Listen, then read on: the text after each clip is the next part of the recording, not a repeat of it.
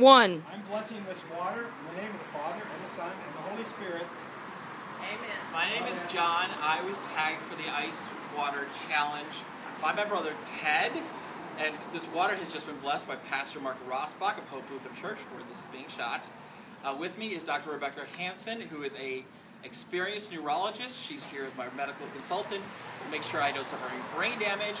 And she also wants to thank everybody who has participated in this challenge for supporting ALS, because she has had ALS patients.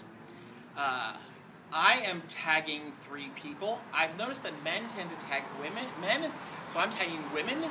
I'm first going to tag somebody that I know from high school and a family member, Amy Shell Gellish. Amy, if you have any qualms on doing something with water that makes you uncomfortable, I suggest you talk to your husband. I think your son will get a big kick out of this.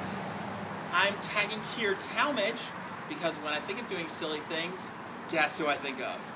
And I'm tagging a member of this congregation, Keisha Peterson, because I want to see what happens when a bucket of water is dumped on the head of one of the only people I know who has more hair than me. And the t-shirt says Plato's Cave Search and Rescue Team. If you don't get the reference, Google it and learn something. And Keisha, I was going to tag your father, but I figured he would probably enjoy this too much. So here we go.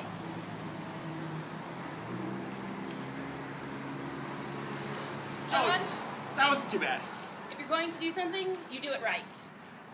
All